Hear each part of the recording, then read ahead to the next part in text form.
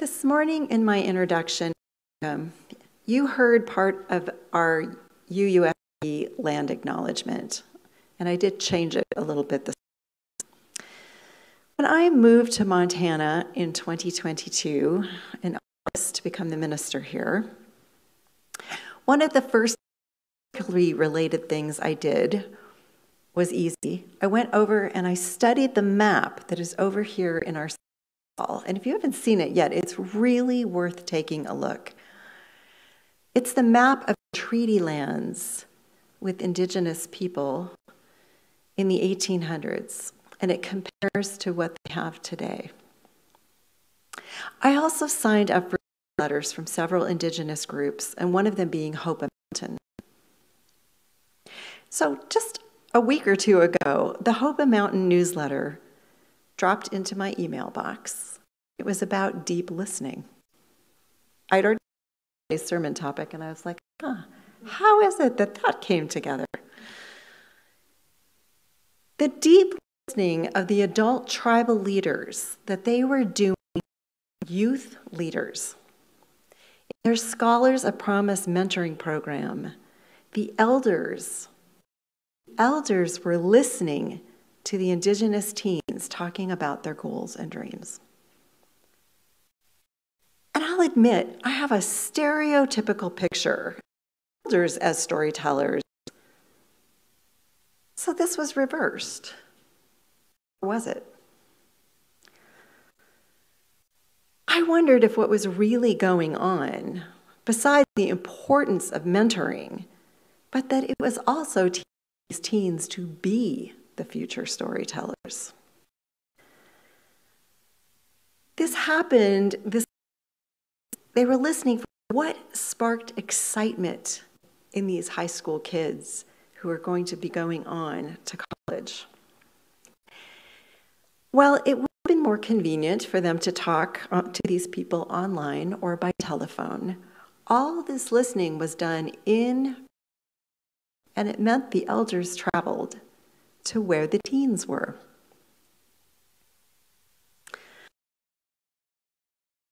Stated action and a value in the Hope organization. I could see it right there. In a related piece of the newsletter, it went on to describe the listening that goes on with running food pantries they support. Hope Mountain also hosts the local food summit, which is where these different agencies get together and talk about the needs for the coming year. And they try to talk about it in a way, not what they think the recipients need, but what the recipients say they actually need. And those are two different things. So often, and I mean effectively, we make things about what we want to give, rather than listening deep to the ask of the people in the program will serve. So it's the difference between imposing what you and responding to what they are asking for. I would say as a culture, we're trained for this, so we have to retrain ourselves to come over here. It is part of why we take up a second Sunday social justice offering for Hope Mountain. I know we, Peg's right back there. I know we have done it recently, it again, and we have done it even further back. But we take up that collection and give it to them with no strings attached so that they can decide how it serves their community. That's also what I hope our land acknowledgement means. That we create relationship with the indigenous people of the flowers.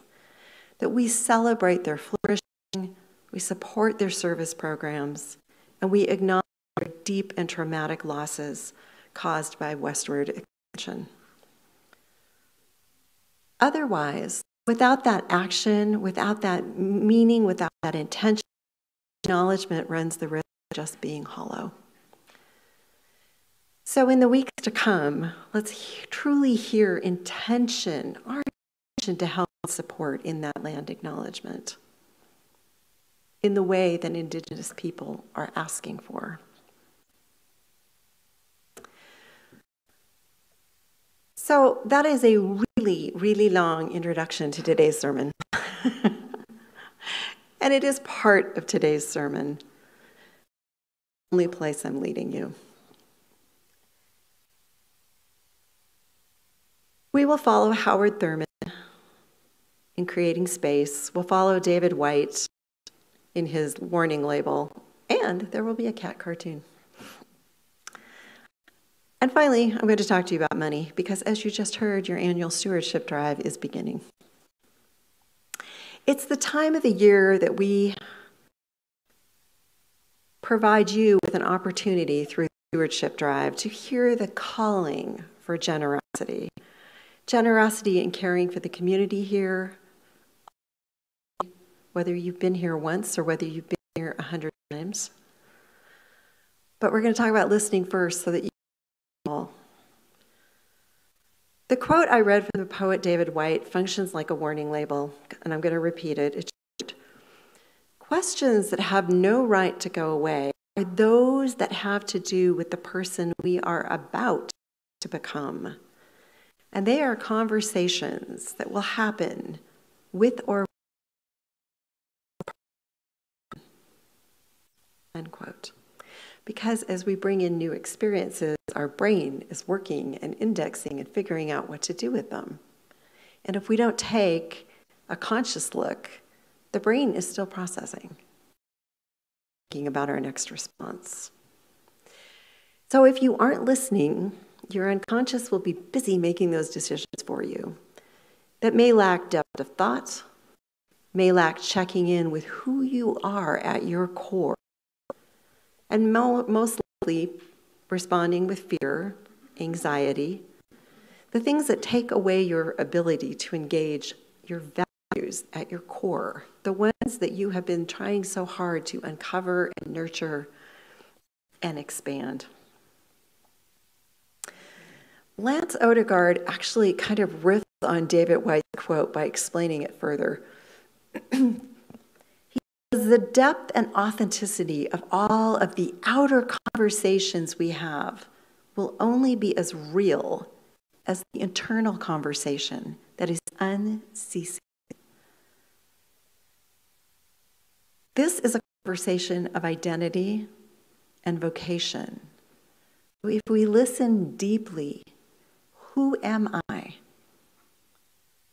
What am I here to do? What is uniquely mine to offer to the world? And how do I bring it forward?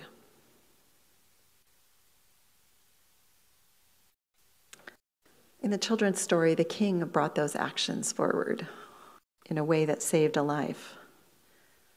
So I'm still quoting Odegaard here, finding the conversation beneath the conversation could mean becoming conversant with a buried, forgotten part of yourself, namely being reunited with the core vision of your heart. I'm a true believer that all we need is within us, the kind, the care, the compassion, the love, and the task is always getting out of our own way. Because those life experiences have dumped things on us that respond sometimes in fear or scarcity or anxiety. Last June, Unitarian Universalists all over voted at General Assembly for new language, for new values, for us to think about, and they placed love as the center. So you're going to start to hear that phrase more and more again. Love is at the center. So this is Margot now, not Odegaard. Finding the conversation beneath the conversation could mean finding that central conversation between what you want most in the world and what the world is asking you and how those fit together. The conversation beneath the conversation could mean discovering the start of your next change. But you can't hear it unless you're listening. Related, are cats. Some of us have seen this cat cartoon. There's a cat holding up a to-do list. To-dos in big dark letters. And I think they're capitalized. And on the nap. Find sunbeam. Nap in the sunbeam, I presume. Eat. Harass dog. Sleep. And on the other side of the drawing is a thought bubble above the cat's head which says, that seems like a lot.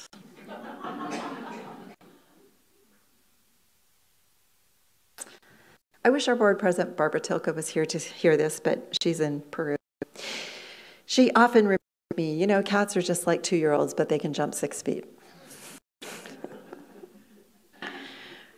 2-year-olds,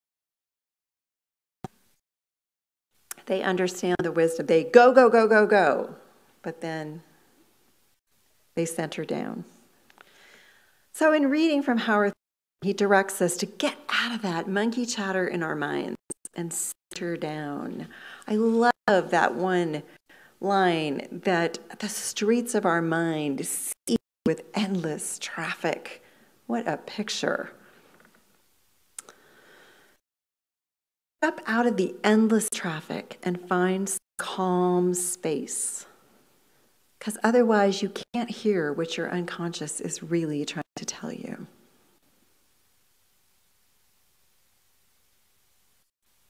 When I was in seminary, I had a quote from Quaker educator Parker Palmer. Parker Palmer is on par with ministers, but he's actually an educator. So I taped this inside my notebook at seminary. It's from his book that it is a tenet of the Quaker faith. You will often hear this phrase in the Quaker faith of let life speak, because your actions are louder than words is what they mean. And Palmer says, listen before you speak. Before you tell your life what you intend to do with it, listen what it intends to do with you. What truths and values you've decided to live up to. Let life tell you the truths you already embody within.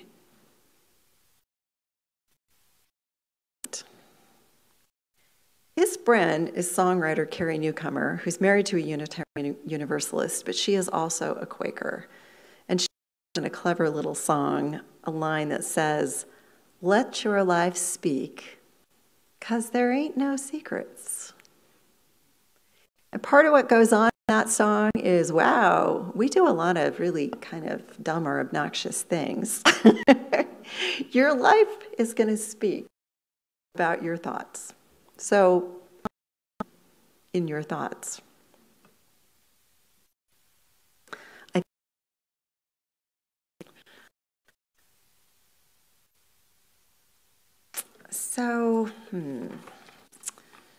Now that I'm reading this, it doesn't, okay, I'm switching. Page 6 is going to come before page 5. The fellowship is calling you also. I'm going to go full circle back to stewardship. So normally when voices are calling you from here, they're asking you to volunteer for one of the many things that sustain us here. But soon you're going to hear a calling about your money. There is a phrase, this goes beyond Unitarian Universalism, but it's often thought that the gifts we bring here are our time, our talent, and our treasure. And the treasure is the money part.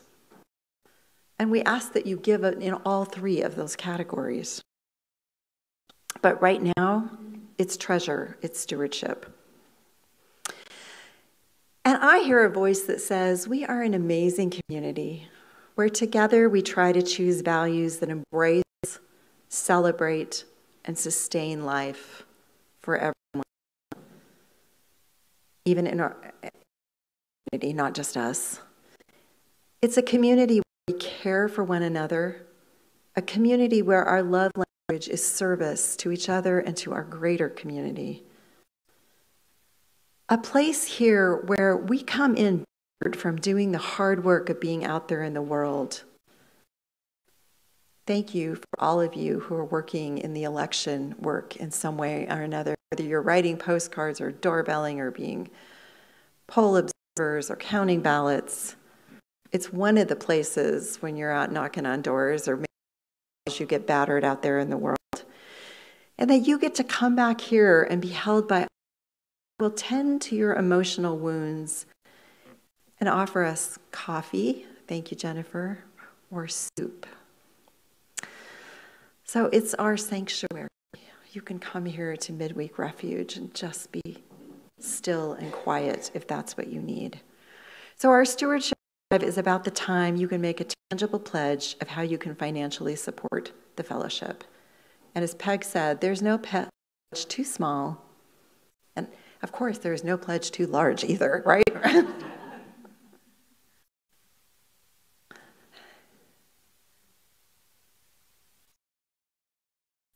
So here's some quick takeaways for the week on today's sermon.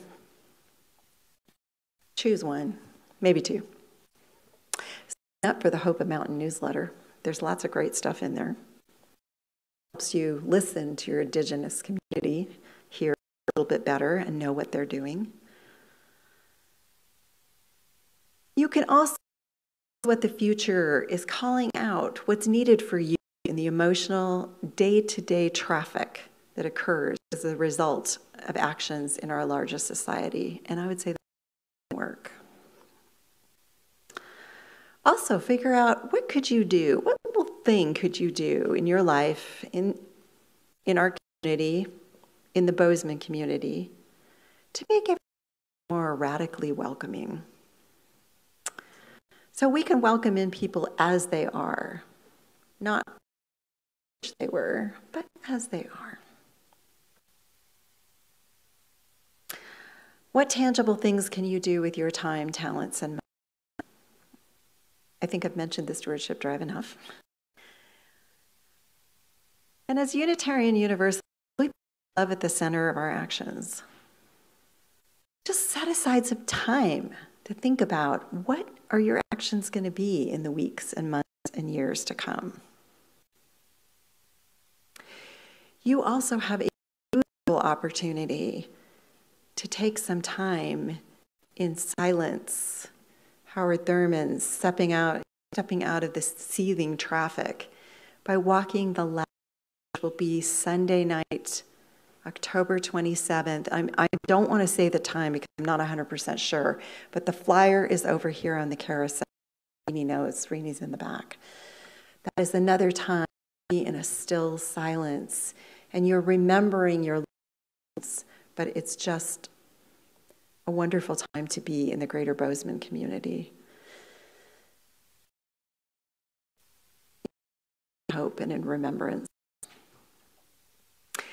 I'll summarize and close with therapist Carl Rogers.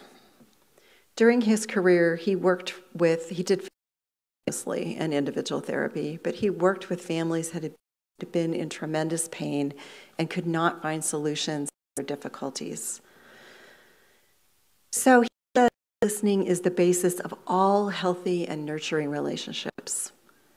That it is impossible to build deep, meaningful friendships and family bonds without truly listening.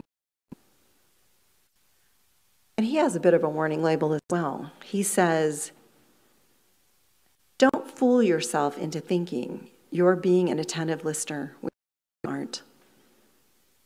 We think we listen, but very rarely do we actually take the time to listen with real understanding, true empathy. Yet listening of this very special kind is one of the most potent forces for change that I know. Amen.